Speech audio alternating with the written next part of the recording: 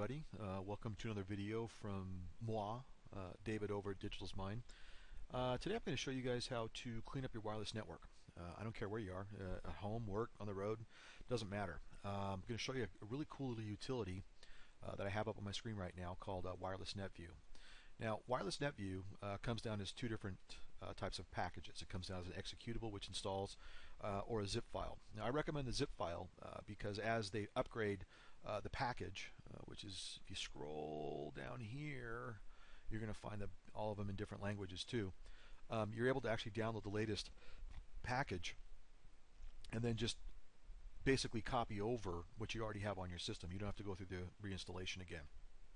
So if you want to follow along with this, I'm not going to wait, but because that's like boring. But go ahead and download the file here. And I do want to give you a word of caution here, though. You can't execute this file off of your desktop. You're not going to get full privileges. So what you want to do is, probably what I do is, and I'll show you real quick right here. I actually have a folder that I call Quad 0, which is off of my desktop. And then I put it under Utilities, Wireless Net View, and I have a bunch of utilities that run underneath there. And then if you unzip it, it looks just like you see on my screen, and then all you do to execute it is just simply double click it and the program starts up. Now when it first starts up, it's going to start to do a scan, and you'll probably see some more routers added in as I'm talking. What it actually is doing here is it's listening and looking for all of the wireless systems that are around me in my neighborhood. Now, I work from home, and I don't live in a very condensed neighborhood. I don't live like in New York or something like that, where there's just tons and tons of people on top of each other. Where I believe this will help you if you do live in a more condensed area, New York City, Chicago, LA, wherever you are, or even in a neighborhood that has lots of homes in it. I mean, it's just one of those things that everybody nowadays has a wireless router. But in order for you to kind of alleviate what we call traffic congestion, which is just like it sounds. I mean, you get on a freeway and too many cars, everything gets congested and backed up. Well, wireless routers are the same way, as is almost any network. The more people that are on the network, the more people that are on the same channel as you when it comes to wireless, the more collisions and the more you have to kind of fight through that to get to your router. Now, a lot of people think, well, Dave, it's in my house, I'm not outside or anything like that. Well, what people don't understand is wireless networks broadcast, today's wireless networks, you can get these things up to several hundred yards, if not more. I know I can walk pretty much, I'd say probably 300-400 yards down the street, and I can still get 1 or 2 bars off of my wireless. Now, my wireless happens to be by my upstairs window, so I have a really good, it has a really good path to me. But still, they're very powerful these days. Now, the trick to cleaning everything up here is actually going to be over in the router, and I'm going to show you mine. It doesn't necessarily mean it's going to match to yours. I do use an Asus router, but I'll show you what I'm talking about here. So I have two wireless networks in my house. I have Asus 2 and Asus 5. Asus 2 is named that way because that's my 2.4 gigahertz, and then Asus 5 is my 5 gigahertz. Now, as you can see, the detection rate's 100%.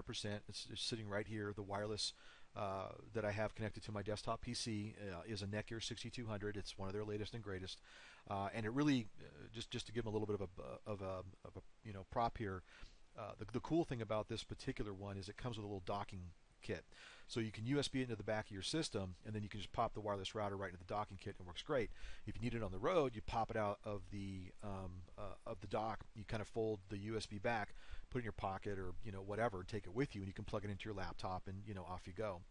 But to clean up any sort of wireless traffic, think like a car.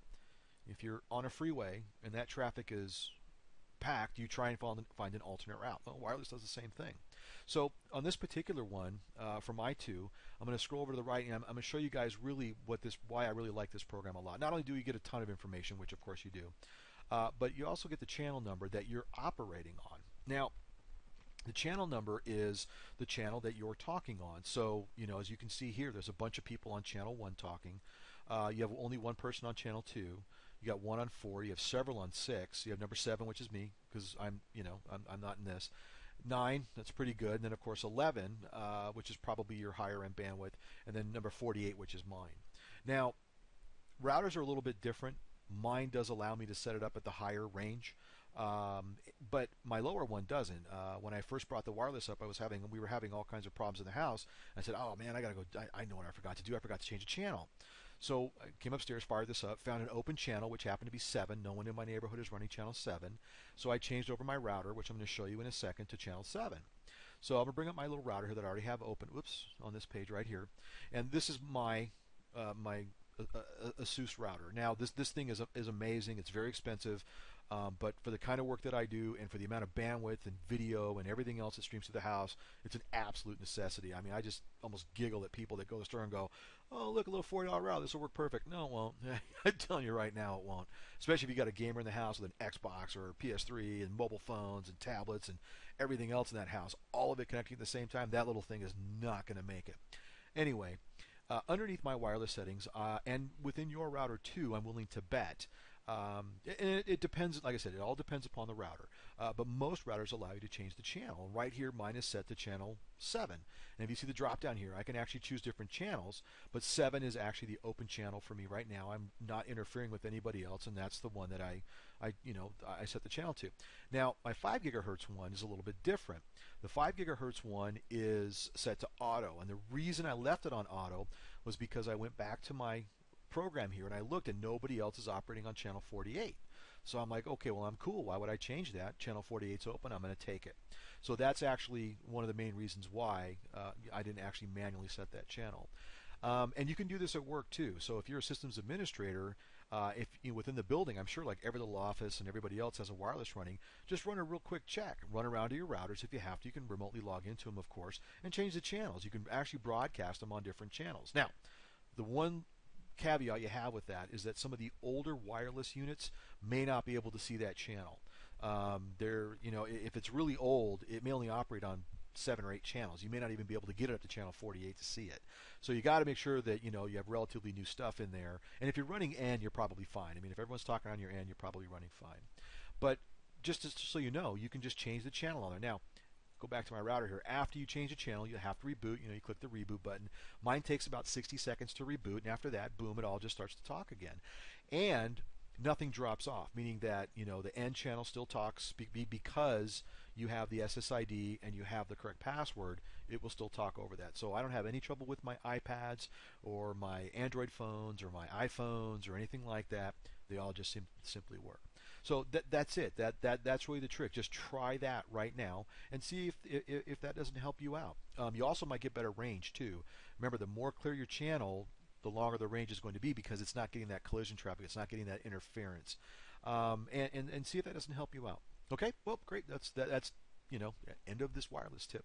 We'll talk more about routers and stuff down the road because there's some cool stuff you can do with it, with the routers that I do to help manage my traffic and stuff much better. So, but today we're just going to talk about the wireless and give it a shot. See if it doesn't help you out. Okay, great. Have a good time. Bye.